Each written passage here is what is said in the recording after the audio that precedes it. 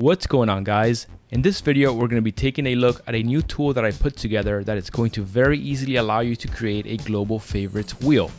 Now, going forward, there's going to be a favorites wheel included right above the toolkit. And if we go in there, you're going to have the favorites manager. Favorites manager is also available in the toolkit, and you can also access it on the D drive. Under utilities, there's going to be a favorites manager folder. So you can basically do any of this right from Windows without even starting Hyperspin. Alright, so let's start it up and take a quick look.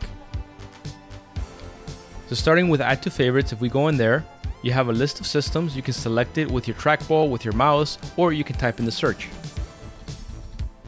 I typed in Nintendo and it only shows me the Nintendo systems. If I select Nintendo Entertainment System, I get a list of games. I select 10-yard fight and I click add game. Game has been successfully added. Click OK. Now, if I click finish, the game is not going to be here. So I have to exit out of favorites and then go back into favorites.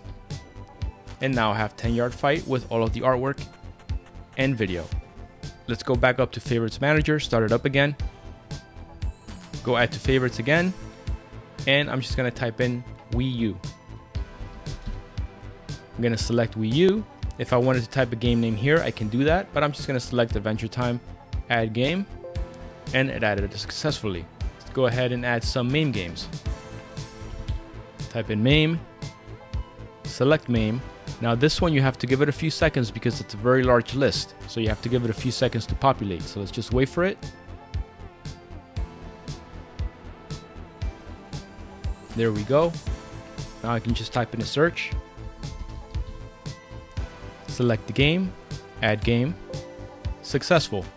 Click OK. Now notice it refreshed, but that didn't actually refresh. Let's scroll down a little bit. This is a trick that you can use. Wait for it to scroll back up on its own. Now it's good to go. Let's add another game. Add game. Successful. OK. Now let's go to finish and let's exit out of favorites so it refreshes and go back in. Now all of our games are here with the artwork.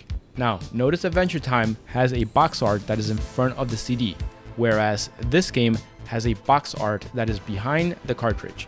So to fix that, we go to Favorites Manager again and we go to Swap Artwork.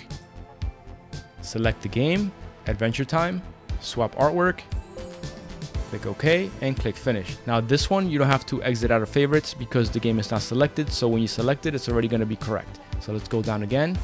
That's good. And now that's good. Alright, and finally let's take a look at remove games. So favorites manager, let's go to remove from favorites, select the game, remove game. Are you sure? Yes, game's been removed. Now if we go to finish, exit out, go back in, now that game is gone. You can also remove all. So favorites manager, remove from favorites, remove all. It's going to ask you, are you sure? It can be undone. So say yes, click OK. Now if you exit out and you go back in, all the games are gone and only the favorites manager is left.